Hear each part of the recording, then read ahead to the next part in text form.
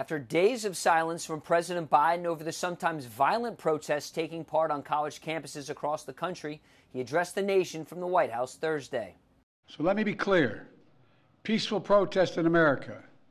Violent protest is not protected. Peaceful protest is. Dissent is essential to democracy, but dissent must never lead to disorder or to denying the rights of others so students can finish the semester and their college education. Senator Bernie Sanders, like many historians, made the following comparison. I am thinking back, and other people are making this reference, that this may be Biden's Vietnam. I worry very much that President Biden is putting himself in a position where he has alienated not just young people, but a lot of the Democratic base in terms of his views on Israel and this war. It's a good argument.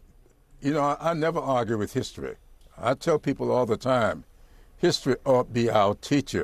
Congressman Jim Clyburn was given the Presidential Medal of Freedom here at the White House Friday, a lawmaker who many think is most responsible for Biden's 2020 victory. Some of Biden's other Democratic colleagues were also honored, such as Al Gore, John Kerry, and Nancy Pelosi. The White House earlier pushed back on any comparisons to Vietnam. Joe Biden ended the longest war in American history and just succeeded in convincing both parties in Congress to make crucial investments in our national security. Speaking of Vietnam-era protests, many historians are comparing the situation to 1968. Though back then, most of the protesters didn't wear face masks and most spoke to the media. At the White House, Lucas Tomlinson, Fox News.